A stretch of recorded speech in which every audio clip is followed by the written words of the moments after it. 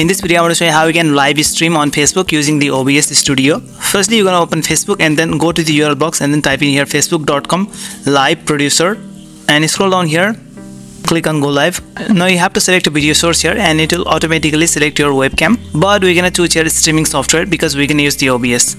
Now we're going to copy the stream key here, and if you want to access the advanced settings, we're going to scroll down here and click on advanced settings, but we don't need this right now. Collapse this and we're going to copy this stream key. So firstly, we're going to disable the camera access for this browser here because we can use our default camera for the OBS. So disable the camera and microphone here. Now minimize the browser and then we're going to launch the OBS. Come here under the sources option and click on plus. Select the video capture device, okay, and then we're going to select the integrated camera, that's the default camera of PC, and click on OK. We're going to pick one more source here. Let's select media, okay, browse. Let's pick this video file here and click on look.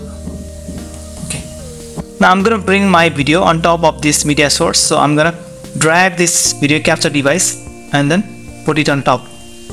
Now my video is appearing on top. I'm going to minimize the size of my video and maximize the size of this media file.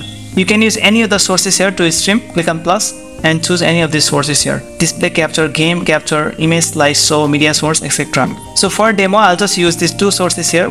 Now we're going to make sure that the audios of your microphone and media source are working properly. So firstly, set your microphone, click on three dots, go to properties, and we're going to select the device for microphone. I'm going to select the default microphone of my PC here. Okay, and now you can see microphone is working properly. Now we can check if the media source is working. So click on three dots here, go to advanced audio properties, and we're going to monitor the audio for media source. Click on monitor only. Click on. As you can hear, the audio of media source is working properly. I'm just going to turn off the monitor now. Advanced audio properties once again, and turn off monitoring for media source and close.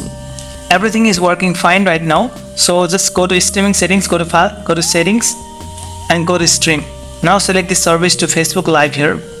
Paste the stream key that we had just copied, Ctrl V, and apply. Now click on OK.